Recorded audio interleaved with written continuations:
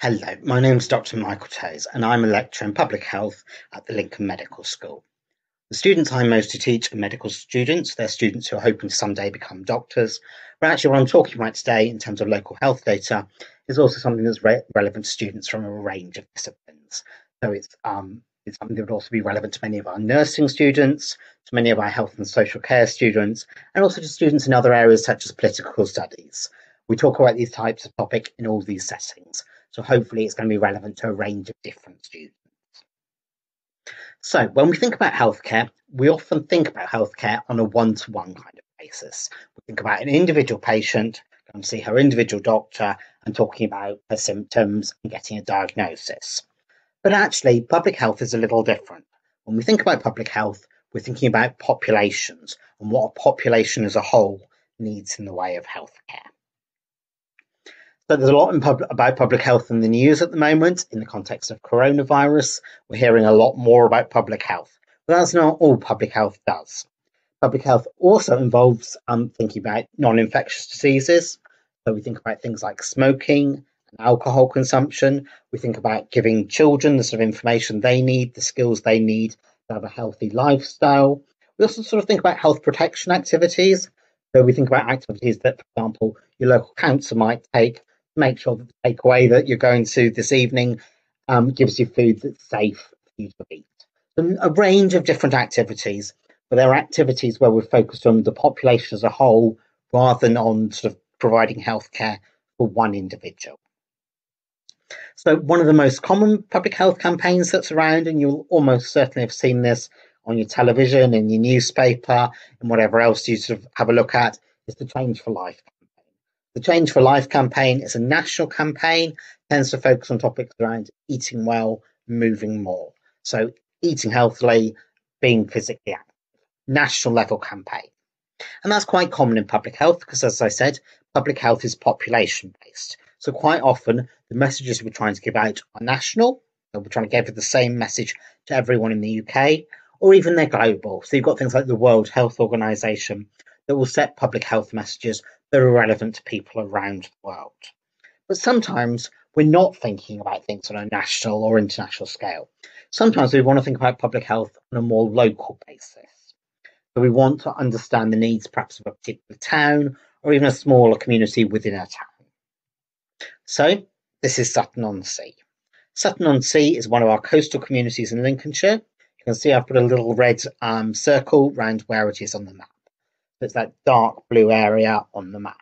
And a photo of the coastline there, Sandy Beach. It's a coastal community. And one of the things about Sutton-on-Sea is it also has a much older population. So 45% of people in this area are aged over the age of 65.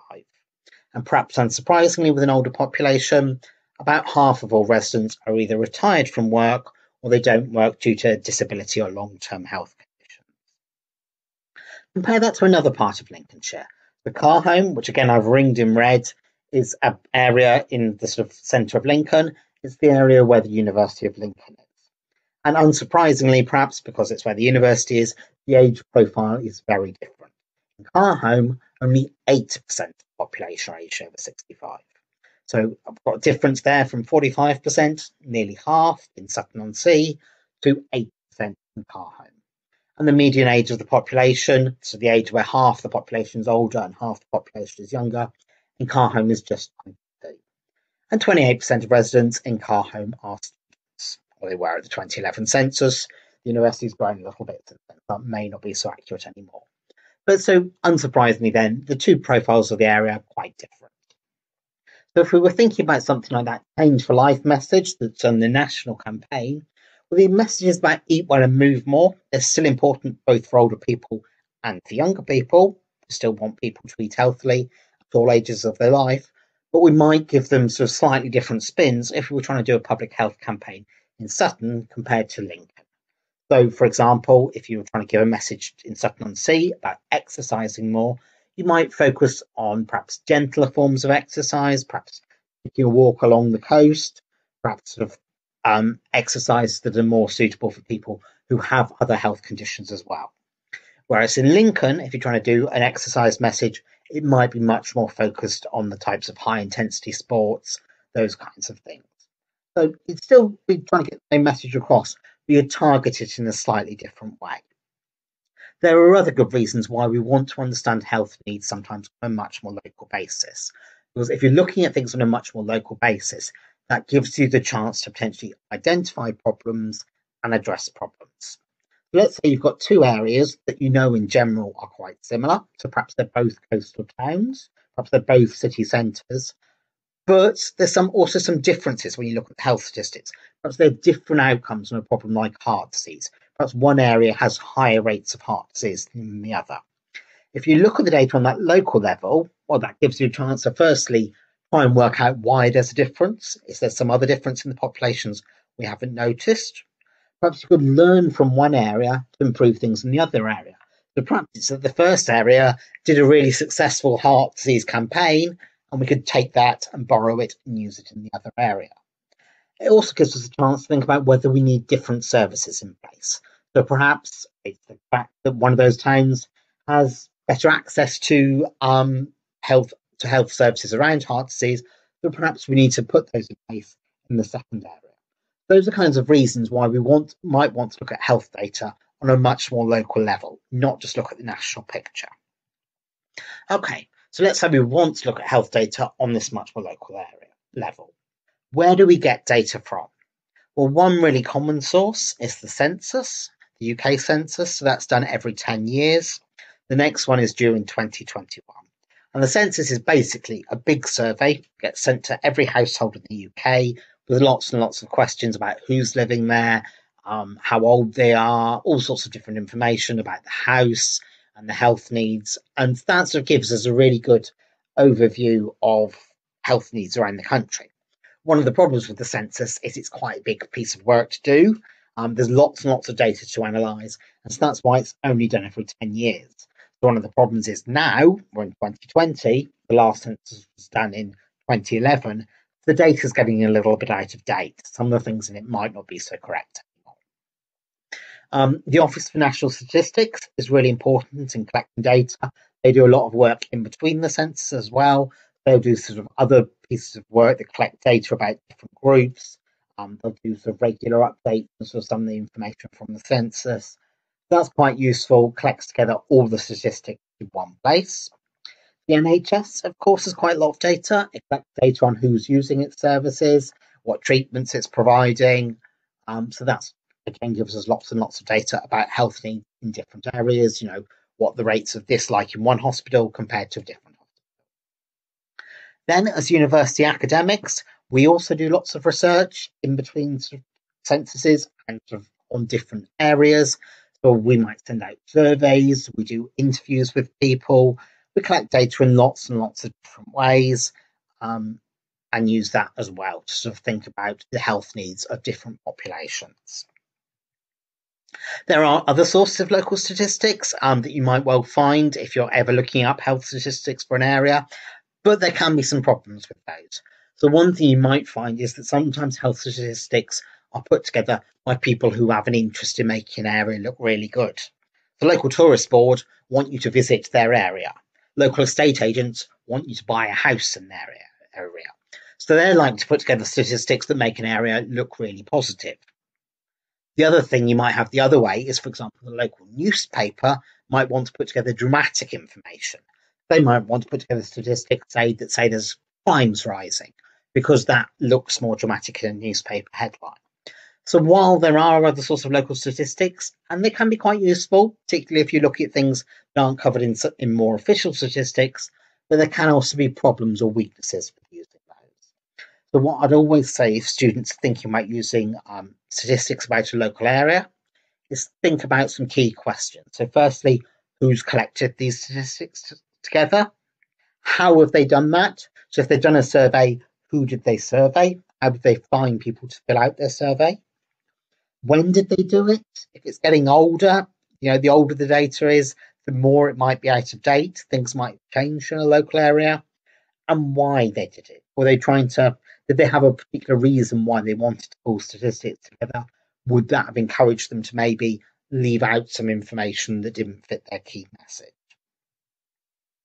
But one of the really good pieces of news is actually there's lots of sources where you can find local health data online and for free. And quite often it's sort of been put together by official organisations, and it's designed to be put together in a way that makes it quite easy to use for things like student projects. So I'm just going to go through some key sources. I'll switch over to my web browser right now. Not one. So this is the Lincolnshire Research Observatory. Obviously, the Lincolnshire Research Observatory is focused on Lincolnshire statistics. There will probably be something similar for other areas of the UK. They're all going to look a little bit different or be set up in slightly different ways. So this, as I say, is the Lincolnshire one. You might have to search around for one for a different area. But what this is designed to do is bring together a range of statistics that you can simply search through quite easily. So this one is designed to have area profiles. So if I put in, you've got a drop-down menu here of lots and lots of different kinds of data. So 2011 census demography is one. Select a geographic area, select a type of geography. This can be a little bit confusing. The way areas are sort of set for health data, it's sort of based on kinds of areas that are used by your local council. We've got county here, so that will be the whole of Lincolnshire. Then we can get local authority districts. So Lincolnshire is divided up into smaller district councils. And then we've got wards, which kinds of the areas that you might vote for. So if you vote for your local town councillor, that will be in a ward. And then we've got much, much smaller areas that are the super out areas. So the lowest level of those is a collection of about 1,500 houses. So the smaller the area is, the more specific your data is. The problem is what tends to happen is there's less data available for very small areas because either it hasn't been collected at that level of detail, or because if you go down to too small an area, then it potentially becomes possible to identify individual households. If you're looking for, say, data about an unusual health condition, if the area goes too small, it might get to a level where it's identifiable. Let's go up to wards, because that's one where I know census will have information for. Now it's giving me a drop down here of the information for different wards in Lincolnshire. So that Carhome that we mentioned earlier, where the university is, give it a little while to load. And what that does is it tells us the statistics here for Carhome compared to the statistics for Lincolnshire as a whole. This was the point I was making earlier about the age profile of working age people compared to Lincolnshire as a whole. So we've got a lot in Carhome, we've got a lot of people here in the sort of age 16 to 64 working age bracket. We've got lower levels of children under 16, and we've got lower levels of older people. And that relates to it being a studenty area. As you can see, quite a lot of statistics here, and bear in mind I only picked one menu out of that drop down. So one of the really good things about the Research Observatory, and this is something you certainly will find from local areas, is actually a lot of the work of collecting together key data in the local area has already been done for you, because there's something called the Joint Strategic Needs Assessment, and that's a piece of work that's done by the local health body and by the local council to pull out what the key pieces of health information for the local area are. So if we click on that, and then we go to topics, what that does is that gives you a list of sort of health topics that you could find key information for. So everything from sort of children's health, dementia, major diseases, major issues affecting adults. And if we went into any of those, what we would see would be a range of information about the statistics, about the priorities for those areas, and about what the local council, what the local NHS is doing to improve services for people in relation to those topics. So that's the Lincolnshire Research Observatory. Another one that you certainly will have access to from anywhere in the UK is the Fingertips service at Public Health England. Again, a range of profiles covering a range of different topics. I'm just going to pull one out here, which is the Public Health Outcomes Framework. Again, give it a moment to load. Again, we can select an area, so you can put in your postcode here and it will bring up the relevant data. I'm going to select the region East Midlands because that's where Lincolnshire is. And then select here Lincolnshire View Data.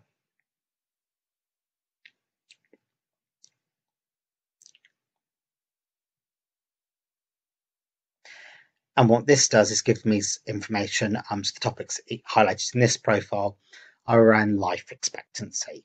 And what it does is it sort of sets a benchmark where we compare the data for Lincolnshire against the data for England as a whole. It's kind of got a traffic light system. So we can see for this measure, yellow, healthy life expectancy at birth in Lincolnshire is similar to that for England as a whole.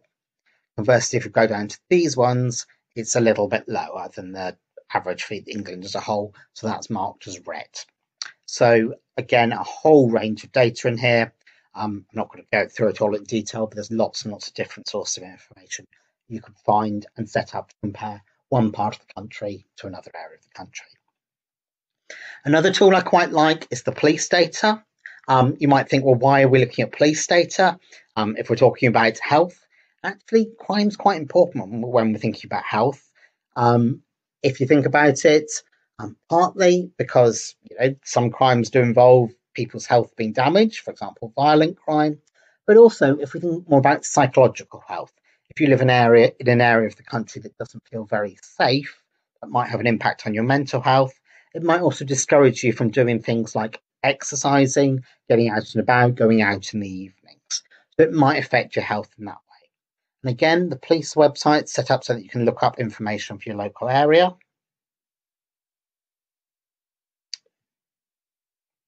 Again, you can put it in postcode, find your local area. I mentioned Sutton-on-Sea earlier, so let's get the information up for that.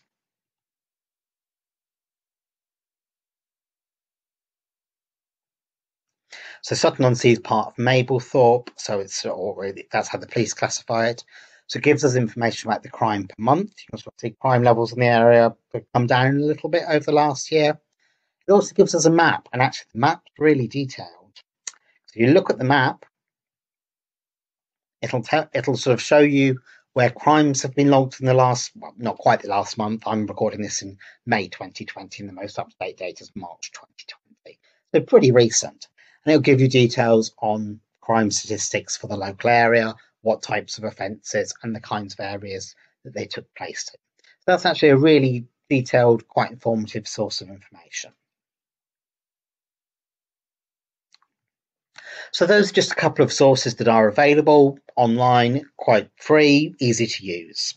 One thing that I would actually say is sometimes there's more data than you need. There's so much information out there.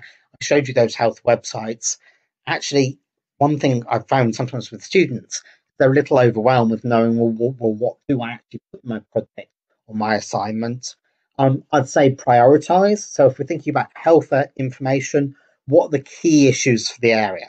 So what are the health problems that either affect the highest number of people or have the most serious impact? If you're specifically working on a project, if you've got an assignment to do, think about what your question actually is. There might be lots of data that's really interesting, but perhaps doesn't really answer your core question. So you might need to just narrow it down a little bit. Think about diverse needs. So I've sort of said public health, we're potentially thinking about a population as a whole or an area as a whole. But you might also need to think about, well, are there some groups in an area whose needs are perhaps getting missed? Is there a sort of perhaps a small population who might have a slightly different set of needs? So my own research area quite often focuses on LGBT health, so health for lesbian, gay, bisexual and trans people. But one thing we know from the census is the last census, the 2011 census, didn't really collect data on that population. So actually, if I'm looking for data on that group, I might need to get information in a slightly different way. And also, I'd always say, if you're working on an assignment, is put your information into context. So what are the implications of statistics? All right, you found that this health problem is an issue in the area, but why does that matter? What's the implication for the people who live there or for local service providers? What can we do differently to try and address that health problem? So I guess just kind of wrap up some of the key points of what I've covered. If you're working in healthcare, you will probably have to make some use of local health data. It's quite common across all all kind of health disciplines. As I say, I teach medical students, but nurses have very similar kind of use of health data. And using the data helps you understand the needs of the population you work with. If you're working in a GP surgery that's in a particular town, it's useful to know things like, well, is this a mostly older population? Is it a mostly younger population? People tend to have a lot of other health conditions. There are some careers that are specifically based around working with health data. So if it's something that interests you, definitely lots of career opportunities. And as I've hopefully highlighted here, there are lots of free data sources you could use to find out more about local health area and health needs. Although I didn't show you, because we were doing it fairly quickly, lots of them are also set up so that you can do things like produce your own maps, produce charts, produce other ways of visualizing the data, which can be quite useful for things like student projects. So I hope that's helpful. I'll leave it there. Have a good day.